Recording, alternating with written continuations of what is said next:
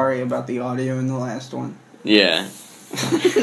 Well, here's the thing. CJ, I texted him 5 times, can you send me the audio for the podcast? And he finally did. And he sent me the wrong audio for a different video. And just like 5 seconds ago, I accidentally deleted the audio of the podcast that I thought he already sent me. So it was, I'd say, 75% your fault, 25% my fault. No, actually, I wasn't going to delete the audio, and he's the one that deleted it. So I really think it was his fault. I deleted it because you had already sent it to me.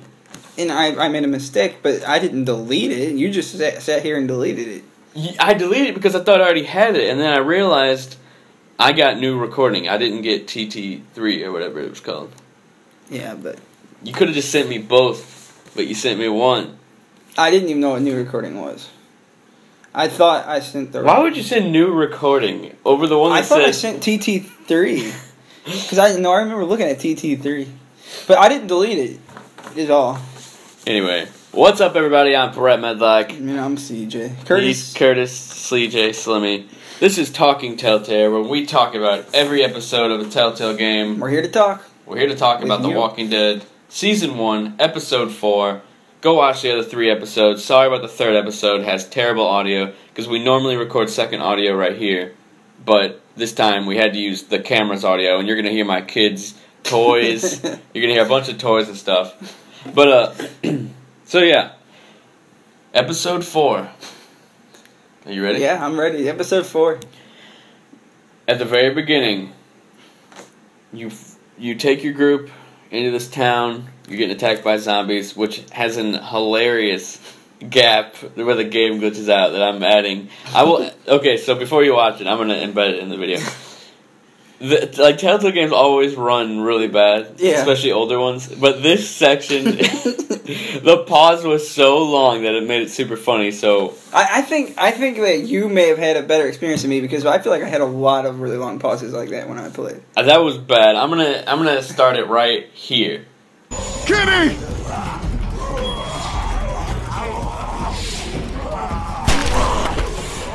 A little too close, don't you think?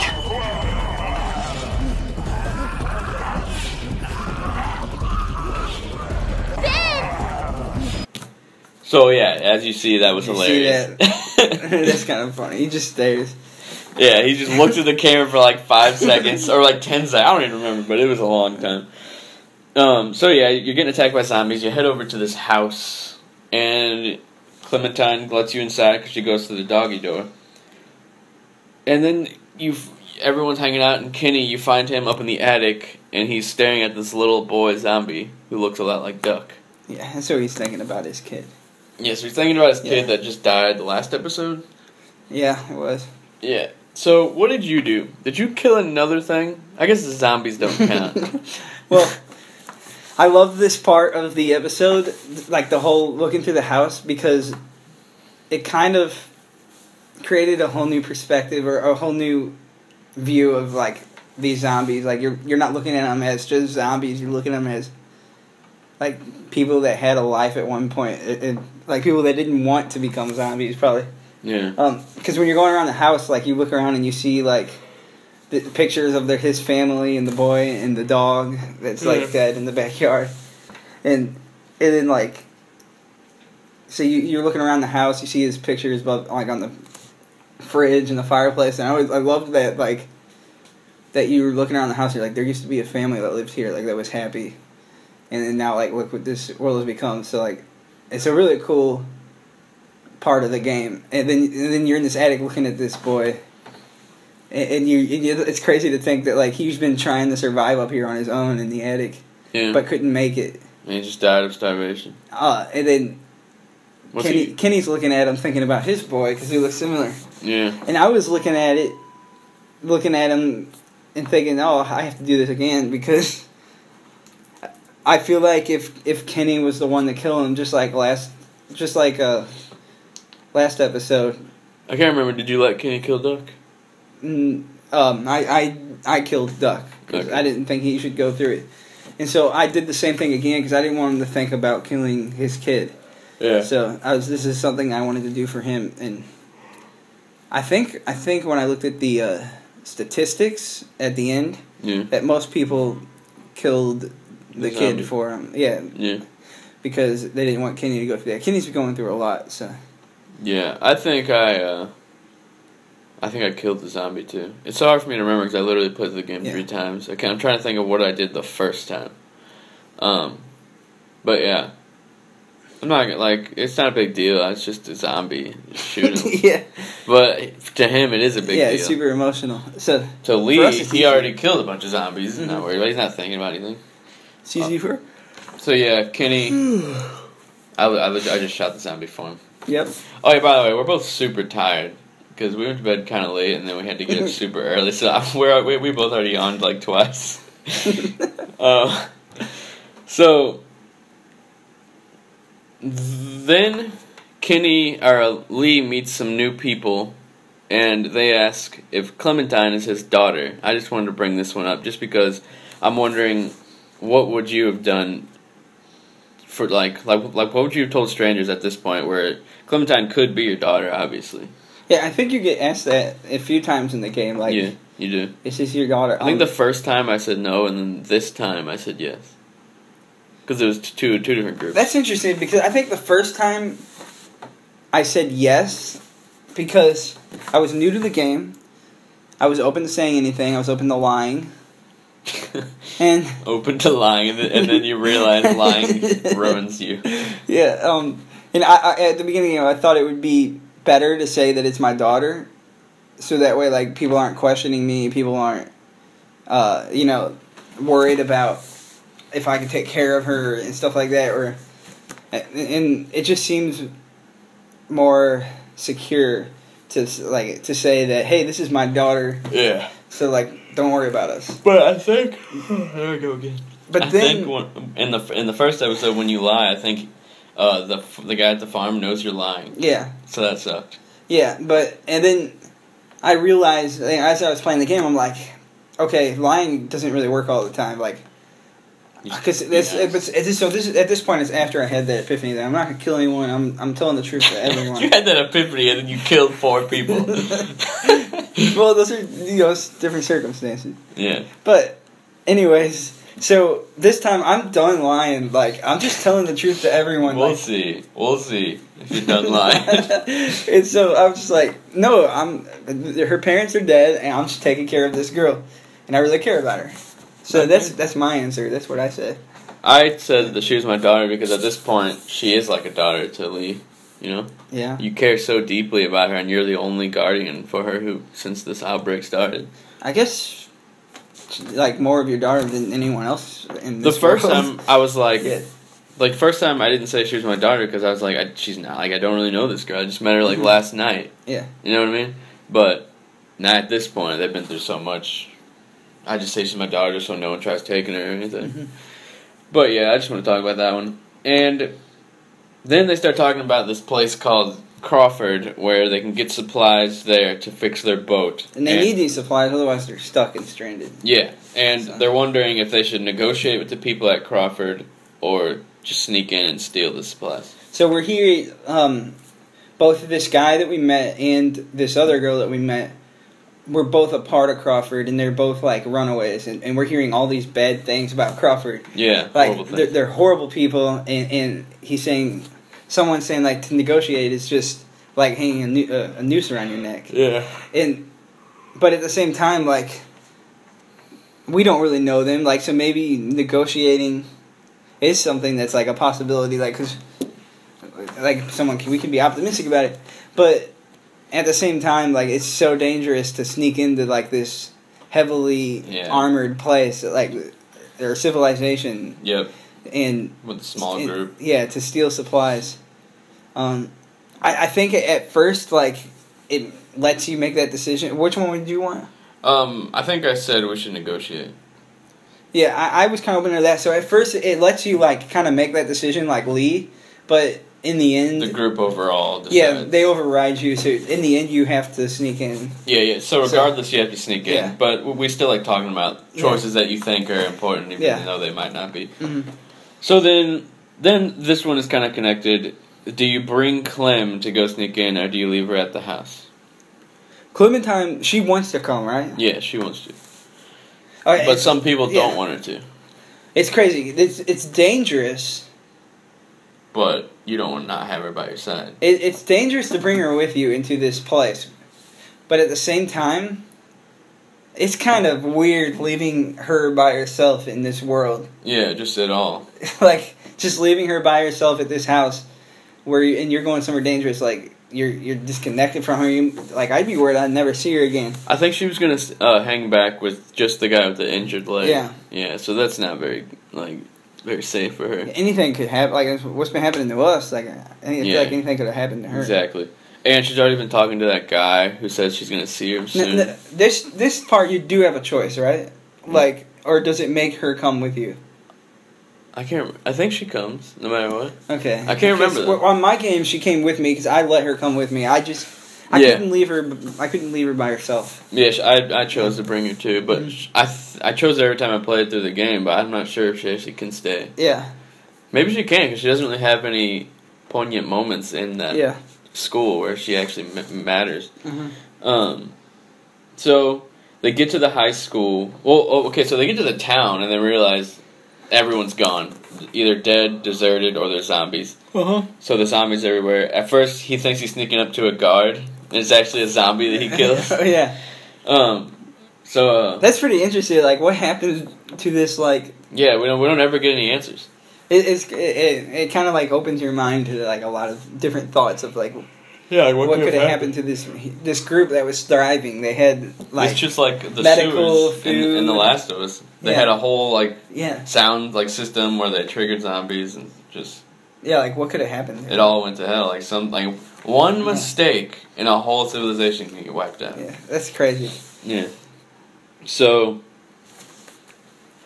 When you get there, the high school kid from the last episode, or the episode before, when he was doing deals with the bandits or whatever, he wants to tell the group for some reason about everything he's done that's bad, and I just don't understand it. But he just can't keep it in any longer. Like, things are getting so chaotic that he just wants to come clean. It's like a heavy burden on him because, like, he feels like it might be his fault, and, like, so it's hard for him to deal with this. But at the same time, Kenny is, like, stressed because he just lost his family. He's trying to fix the boat, and so all these things are going wrong with Kenny. And so we're kind of thinking, like me and you at least, we're thinking, like, it's not a good idea to tell him right now. No, it's not even a good idea to tell him ever. Yeah. At all. Because in this world... It's tension that is, like, unnecessary. Yeah, like, it's over. Even if that wasn't that long ago, it feels so long ago after everything we've done. Yeah. So I don't think there's any reason to tell them. And you pretty much tell him not to tell people. Yeah. But he does end up telling them. Yeah. No matter what. And Kenny gets extremely angry. At him. Yeah. Yeah, so it wasn't worth it. Yeah. So then they get the stuff they need or whatever from the school. There's like a huge like situation where Lee and the girl that they met are like in this car area, but whatever. I'm gonna fast forward to they're running away from the zombies. They got all the stuff they need, and they climb up to this top of this thing, and Lee's like killing a bunch of people with axes and a shotgun and stuff.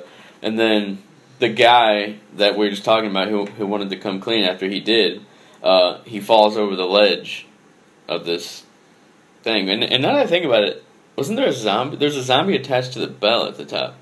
Yeah. Is that someone who like tried killing themselves? I don't know. That could have been. Yeah, so... Like, how did he get attached to a bell? Yeah, I guess it was like a person who, like... Well, this was the Crawford area, wasn't it? Yeah. So they might have tied him up to a bell. Oh, yeah, maybe they did do that. That'd be pretty crazy. But, so he pulls him, he's about to fall, he's hanging from this ledge, and Lee is like, come on, I'll pull you up. And the guy's like... There's not enough time. There's not enough time. And they sit there and have this conversation talking about whether or not there's enough time. Which I just thought was hilarious.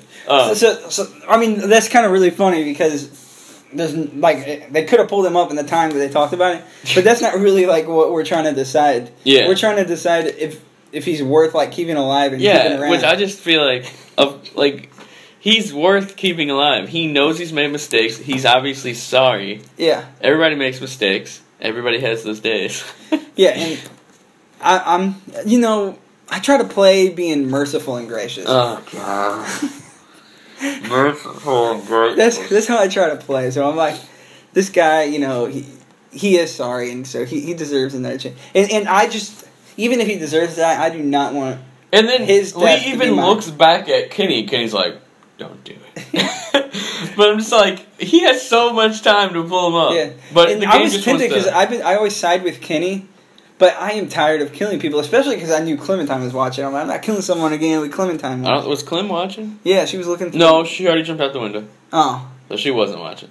Yeah, but anyway, but she would still know. Yeah, she would. Yeah, but I just don't want. I don't think it's my responsibility to kill this person, even if he deserves to die. At least let's talk about it with people. I don't know. Yeah, you could obviously have pulled him up. Basically the question was, the guy who was hanging was like, am I worth saving? Because I don't think I am.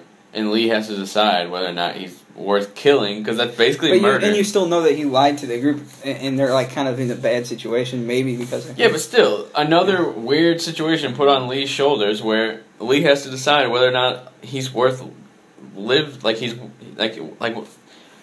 whether or not he should keep living. Yeah. So I'm just like, come on, he can live. Pull him up. It takes 2 seconds, and then when he does pull up, it's not even like a button press or anything. It's like a simple, I just pull him up real quick. So he could have pulled up a long time ago. But that kid, does he end up dying? I don't remember. We'll find out next episode. I think he's in season. No, I don't remember. We'll find out. So.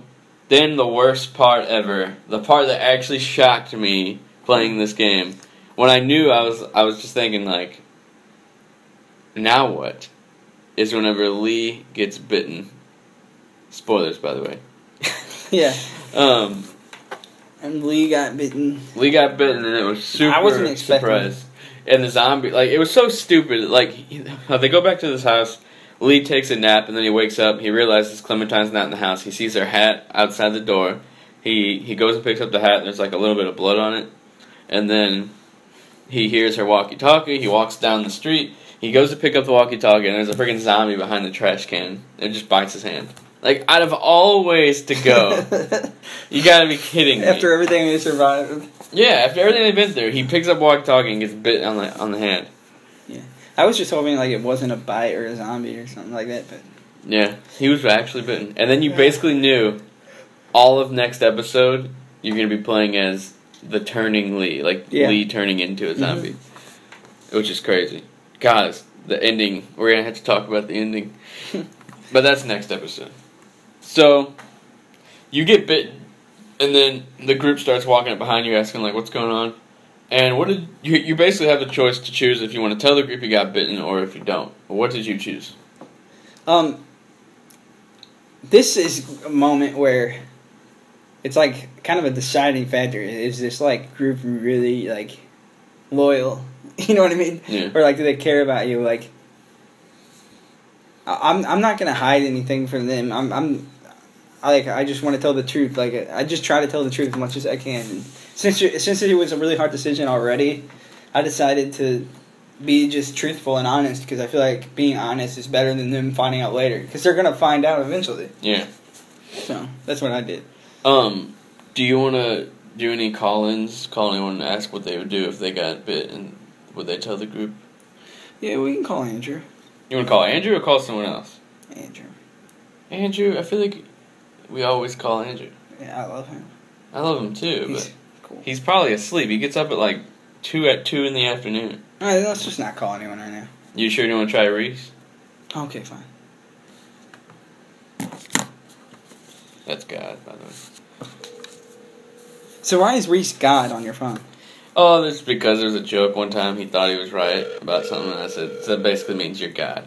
And then I just changed his name. He thinks he's right. He always thinks he's right. So whatever he says is true. Yeah.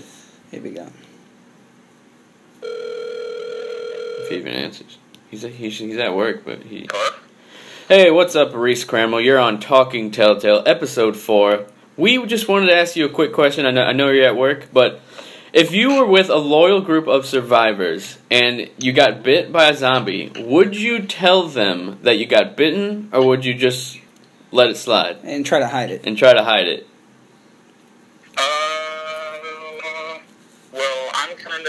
scared of death, so it just depends, you know? Because, I mean, it depends on how good of friends you are with the people, and if you told them, are they just going to pull out a gun and shoot you in the face, or... Yeah, that's a good question. Yeah. Which they might.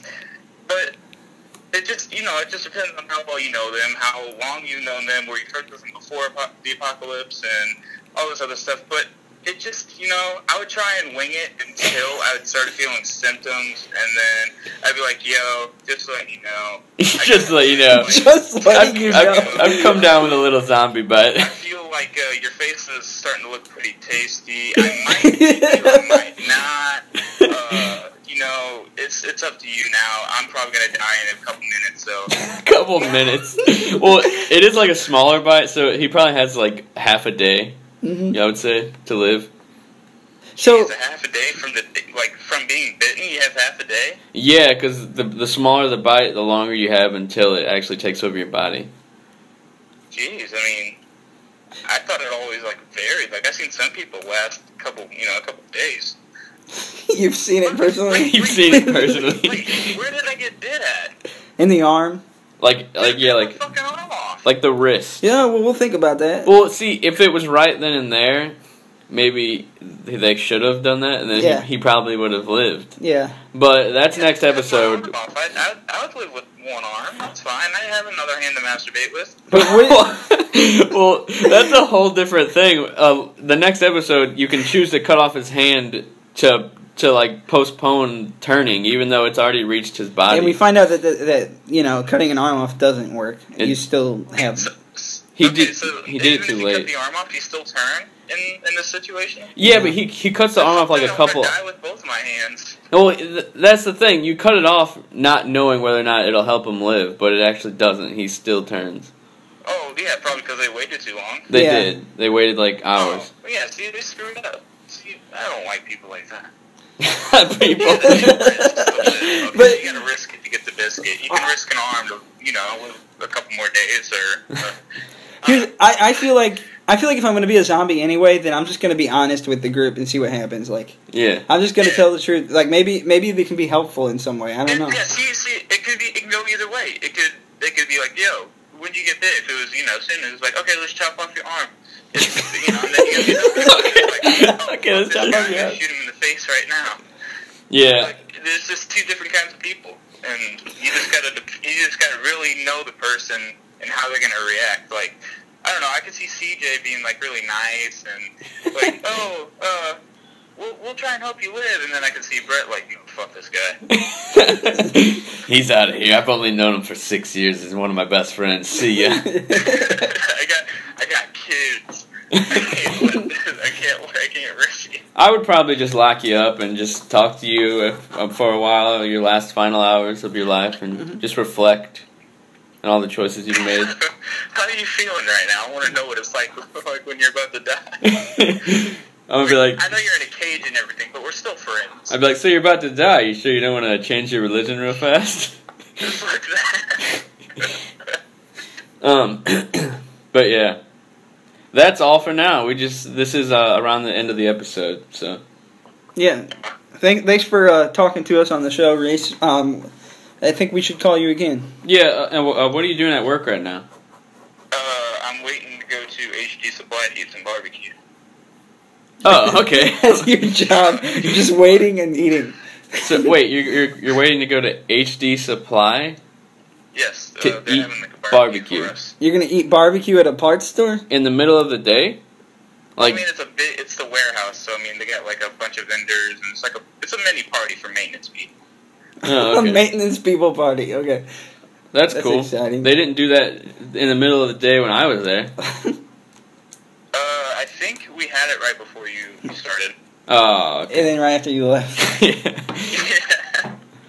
All right, well. Dave & Buster's. So, yeah, Dave & Buster's was good. That food. Pretty big pieces of ice cream cake. It was the biggest. He ate the biggest piece of ice cream cake I've ever seen.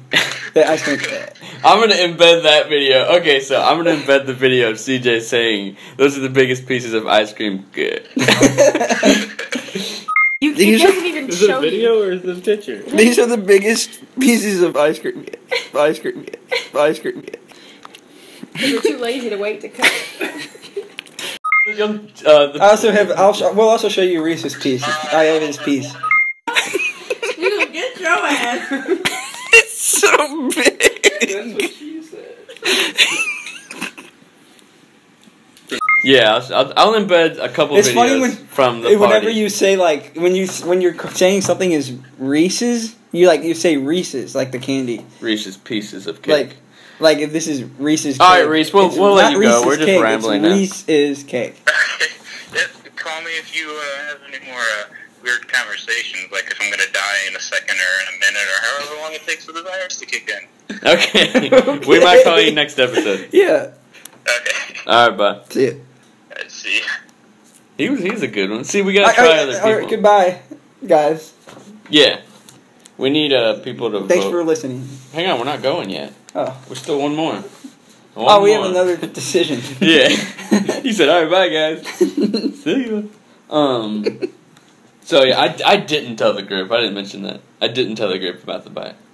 Really? Yeah. So me and Reese would. Yeah. Actually, Reese doesn't know. I just didn't want to freak anybody out, and I knew that I had to get Clementine back, and I don't want anything to slow me down. Interesting. But anyway. I just wanted to be honest with everyone. So now we are going to the group. Are we going to bring the group? Okay, so Lee asked the group do you want them to stay at the house or do you want them to help you find Clementine? What did you say? This is a little question. Oh yeah. I want the group to stay together, and I'm bitten, so come be by my side. So you can die. Like, I probably need help. Like, I want all of you with me. Let's all do this together. But they don't really care about Clementine as much as I do. They care about her, but we really care about her. My Kenny didn't care about her at all. Your Kenny did. Yeah. Yeah.